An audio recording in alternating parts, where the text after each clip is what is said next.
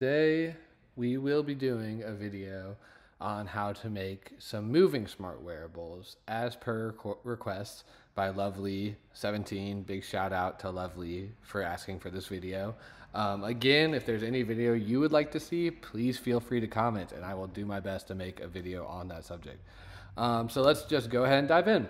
As you can see, I've already done an init. I've already initialized a smart wearable. I covered how to do that in the last video using the Decentraland SD6 editor plugin for Visual Studio Code. So once you've initialized a file and you have it set up as a smart wearable, to add your own custom functionality to get some movement, I'll explain how to do that right now. So just like last time, we have our main function in our index.ts. Right now, our wearable is just the base glasses, but just to explain the functionality, we don't really need it to be something special. We can just use the basics. So for our purposes, we don't really care about this spawn cube function. We're not really gonna use it, so we can just go ahead and take that out and just leave this blank on our on mouse down. So that UI will still pop up, but we're just not even going to use it. We're just not going to notice it, but it will be nice to track the player's position.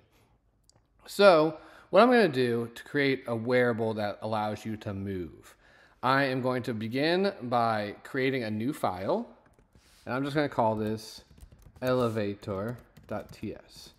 So this file is where we're going to make our function for everything that we want our smart wearable to do, and then we'll just call it in our index. So we'll start by saying export function create elevator.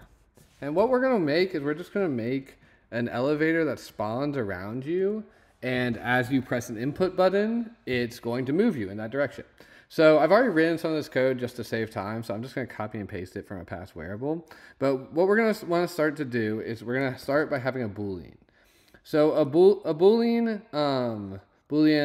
it's a true or false statement, and we're going to leave that outside of our function though, and we're going to start it as false. So we're going to say they're doing the trigger starting false. They're not doing the trigger to start.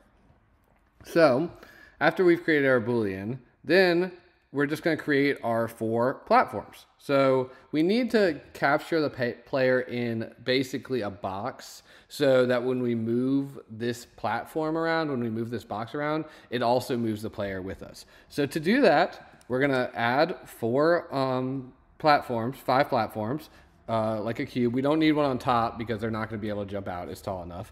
So we're going to add 5 platforms around the player. It doesn't know what engine is because we haven't imported it, so we can just do the quick fix, if it will let me click it, and add import, and there we go.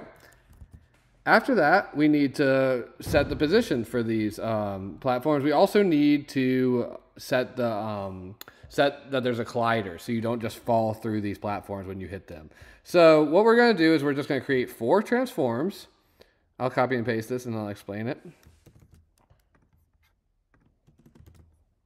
And it doesn't know what any of these things are, again, because we just need to import it. So we'll add all missing imports.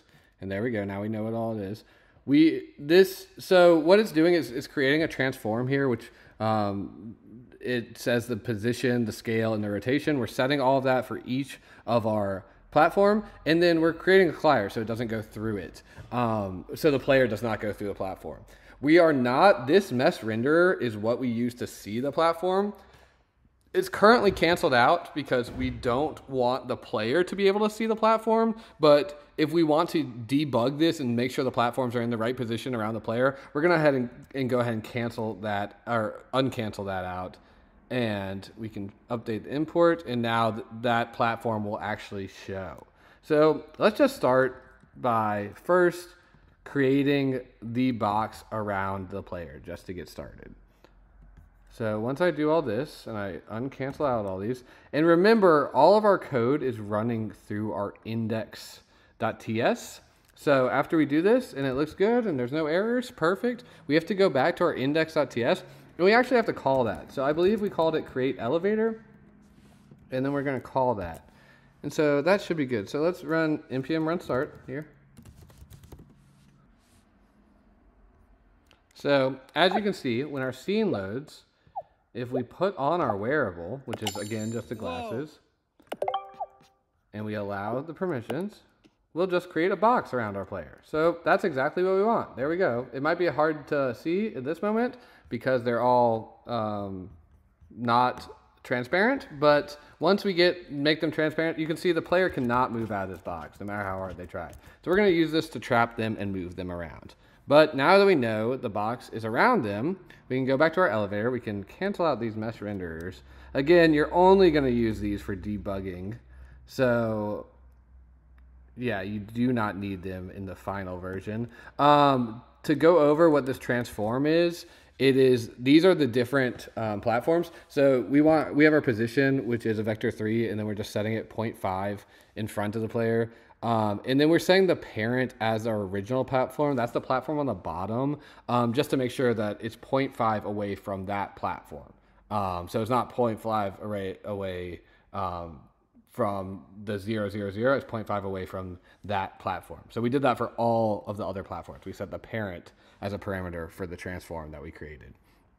So once we do that, we have our box. So now we need to add some functionality to this box. So what we can do is we can create an input that says when the button is pushed down that you want, then it's activating our trigger. So if we do that, we can just copy and paste here. We can add a system, or yeah, feel free to copy and paste this because I will be uploading this as a open source resource also.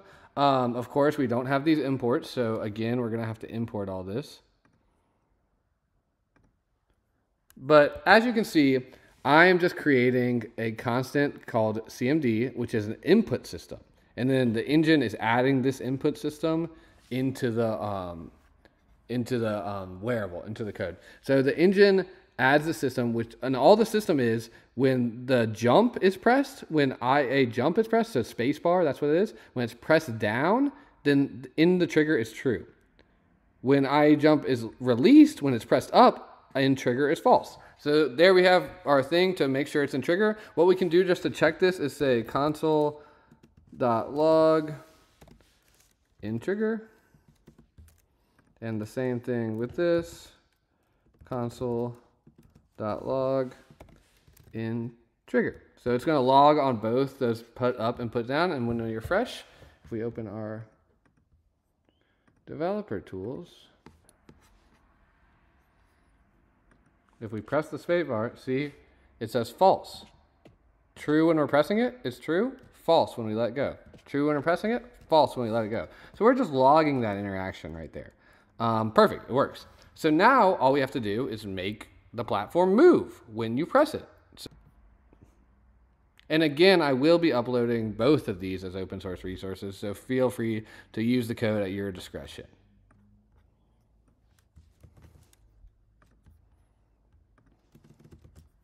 So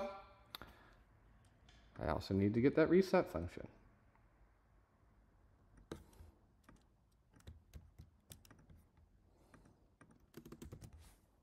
So within this create elevator function, we created two more functions. We created a simple move function, which when you're in the trigger, so when we're pressing the trigger down, the transform, we're getting the transform as a mutable. We're getting the mutable transform of the platform, and the transform position, we're adding 1 to it.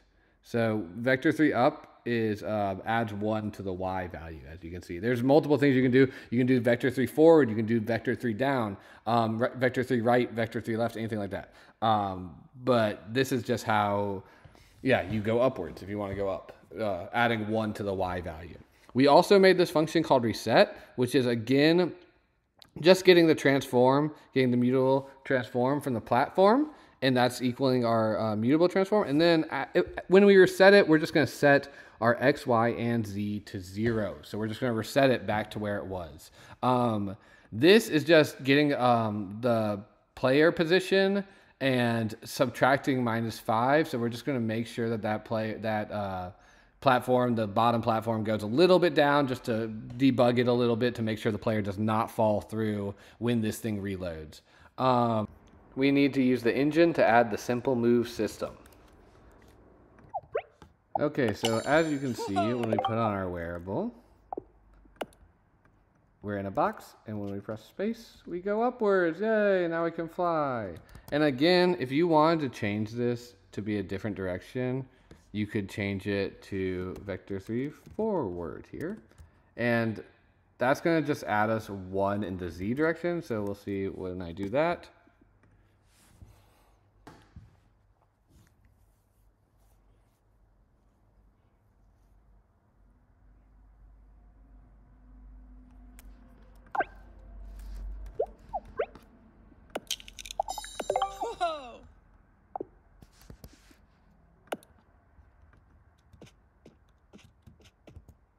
See, as you can see, now we're going forward, moving forward without walking.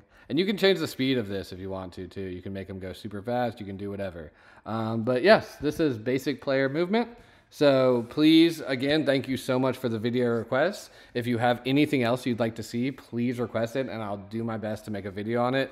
I hope this was helpful. I will be releasing this library via Twitter. If you need it, you feel free to copy the code or anything. Yeah, thank you so much. Hope to make more videos soon.